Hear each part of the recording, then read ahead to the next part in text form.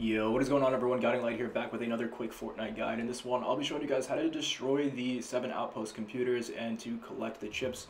Now, in order to get started, what you want to do is actually come over to this location here on the mini-map. There are a few different locations that you can get this done at, keep that in mind, but this is just the location that I'm choosing. So we're going to come over here and I'll show you guys exactly how to complete this challenge step by step. Now, if you guys are new to the channel or new to this season, I'll be showing you guys how to complete every single challenge this season. So be sure to subscribe if you guys are new so you do not miss any of the tips on how to level up quickly.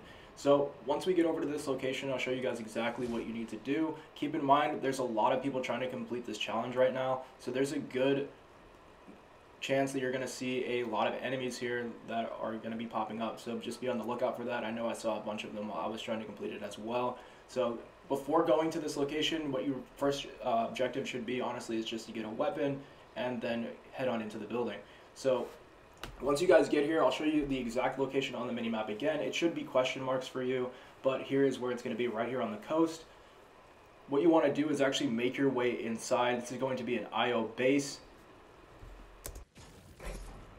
And there's going to be some machines that you can destroy and also some computers that you can destroy. Now, after destroying the computers, though, that's not really the only step. There's actually going to be something that drops that you have to pick up. If you don't pick it up, it will not complete the challenge. So don't just think you can bum rush in here and destroy them and then be good. You are going to need maybe like 10-15 seconds to complete the challenge. So if someone's chasing you, if there's somebody else in the building, just keep that in mind, that it does take maybe like 15 seconds or so to complete the challenge. And you will have to stand still in order to pick these weapons up. So you don't want to be getting shot at already when you try to go and do that.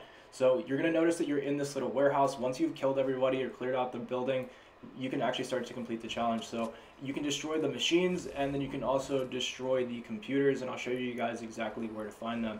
So if you come down the hallway to the back of the building, you should start to see these tables here, and these are actually the computers they're talking about. You should see there's like some monitors there as well.